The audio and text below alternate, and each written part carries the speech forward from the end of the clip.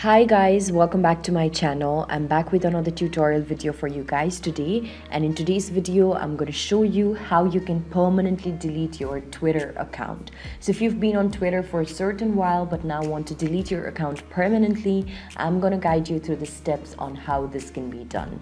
So for this, first of all, open up your Twitter app on your mobile device. And as soon as you open up the Twitter app, make sure that you're also already logged into your account. When you're already logged into your account, you will land on your home page, and there you'll be able to see that on the top right corner, on the top left side, you'll be able to see your profile icon. Tap on the profile icon, scroll downwards and go to settings and privacy. After you go to settings and privacy, all you have to do is you'll have to go to your account. And when you go to your account, you'll be able to see different options around here. There you can also see an option that says deactivate your account. So tap on deactivate your account.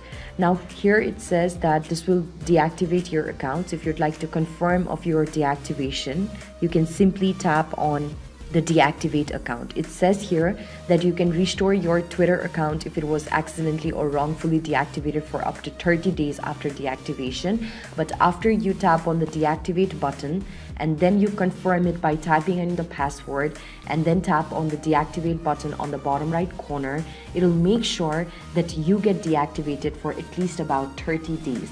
After you pass the 30 days time period, your account will get permanently deleted. So it means that if you don't log into your account by using your username or your password back again, it means that your account will get permanently deleted forever.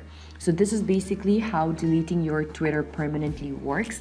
I hope that with the help of this video, you'll be able to delete your account as well.